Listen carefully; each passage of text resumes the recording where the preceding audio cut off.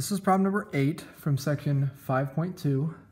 In this problem it says find a symbolic representation for f inverse of x. Now we have 3x over x plus 5.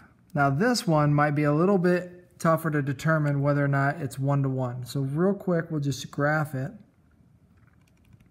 Y equals, we're going to say clear, we're going to go to a fraction, and we'll just put in 3x over x plus 5 real quick, and graph. Now you can see if you do the horizontal line test, and this isn't quite a big enough window, but you can see this is a type of rational equation graph. And rational equation graphs typically are going to be 1-to-1. In this case, we can see that this line and this line, there's a horizontal asymptote there. So if you draw horizontal lines, they actually never touch twice. They only touch the function once. So we're good. We think this one's 1-to-1. We can actually go through the steps. So the first step is to switch f of x to y. So we get y equals 3x over x plus 5. And now we're going to switch x and y. So x and y switch, we get x equals 3y over x plus 5. Oop, 3y, I forgot to make this y. This should be y as well. I bet. So x and y switch, I get x equals 3y over y plus 5. All right. Now we're going to multiply actually each side by y plus 5.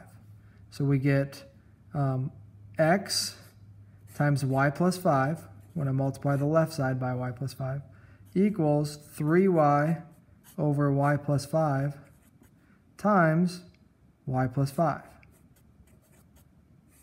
Now remember, this is over 1. So because it's over 1, this cancels, right?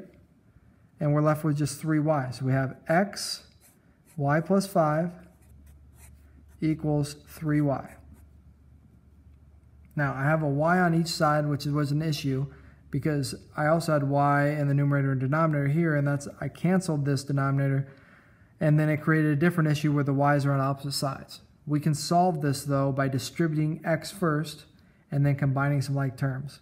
So let's say x times y is xy, x times 5 is 5x equals 3y. I'm going to move this xy over to the left or to the right side by subtracting it.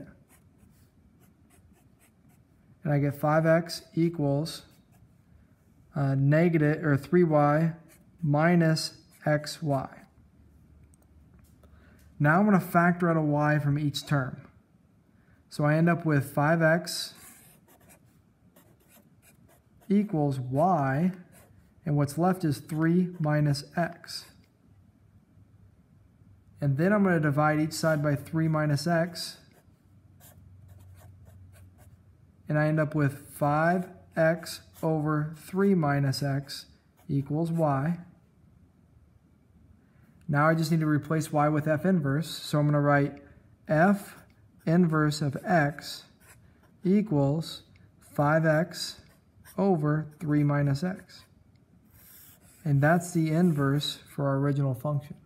Now we can take this, plug it into the original function, and see if we get x, and then take the original function, plug it into the inverse, and see if we get x. We have to do both to check our answer to make sure that this is actually the inverse that we found.